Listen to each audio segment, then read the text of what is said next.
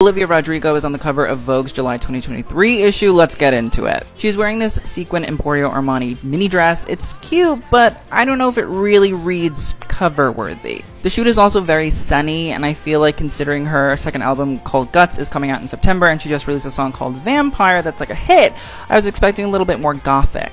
But I'm not saying throw the whole shoot away. I mean this little Miu Miu look from the most recent collection with the black turtleneck and the little crystallized panty and the stocking. It's fun, it's cute, it's chic, it's 60s. There also is a lot of styling in the shoot. I mean this Loewe top with this Prada skirt is interesting. I mean the blue ribbon texture with the little floral flying off the skirt texture is intriguing. Again, like this doesn't really happen a lot in editorials. And it happened again with this Valentino rose skirt and this Margiela mohair sweater. I feel like deep down Olivia is a fashion girl she wants to try. And then Olivia said, I'm gonna feed the girls, the gays, and the theys in this little Miu Miu look with the plunging neckline and the tweed. I thought it was okay, but I think after the Margot Robbie cover that was themed, I want more. So what do you all think?